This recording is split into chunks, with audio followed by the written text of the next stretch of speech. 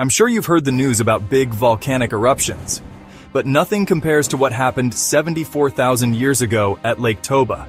The Toba Supervolcano in Indonesia wasn't just any volcano. When it erupted around 74,000 years ago, it blasted out over 2,800 cubic kilometers of material, enough to fill millions of Olympic swimming pools. The explosion was so massive, it created a lake that's still there today. Scientists believe the eruption triggered a global volcanic winter, dropping temperatures worldwide by as much as 5 degrees Celsius. Ash rained down as far as India and Africa, and the sun's light was blocked for years. Some researchers think the Toba eruption nearly wiped out humanity, shrinking our ancestors to just a few thousand survivors.